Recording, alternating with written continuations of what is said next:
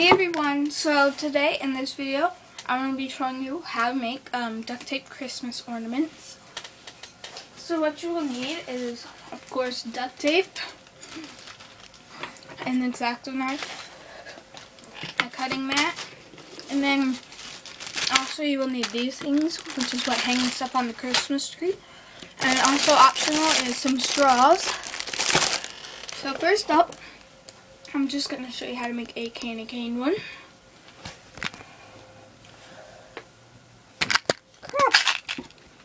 Okay. So what you're going to start out with is a strip of candy cane duct tape. However long you want your candy cane, just place it on. And then you're also going to take another strip,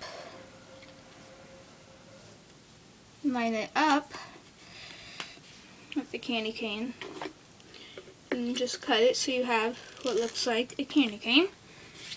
But now what you're going to do is make it more like a candy cane. Just trim down the sides and make it curved at the top.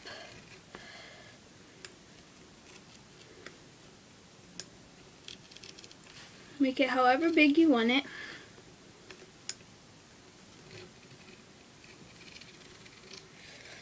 And then just peel up the excess like this.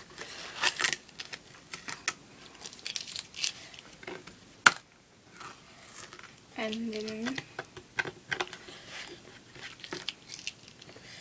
hold on, sorry, here's one more peel. And then you just have to straighten it up to what you want it to look like.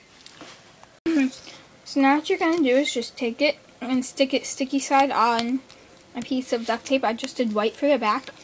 So then just trim around it so that it's not sticky anywhere.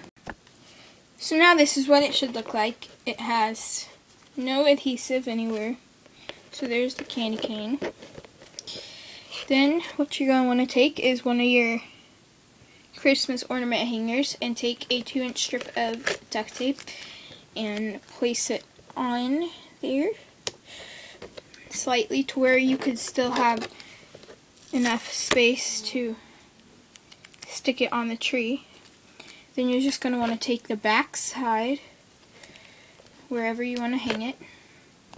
Okay, so now it should look a little something like this. So you're just going to trim away the excess of the adhesive from that. So now this is your ornament. So you can go hang it on your Christmas tree. And this thing should move.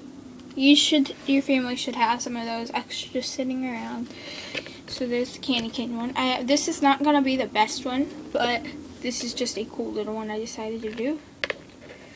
So yeah, anyway, thank you guys for watching. Please comment, rate, and subscribe. And I hope you have a fun time making these ornaments for your Christmas tree.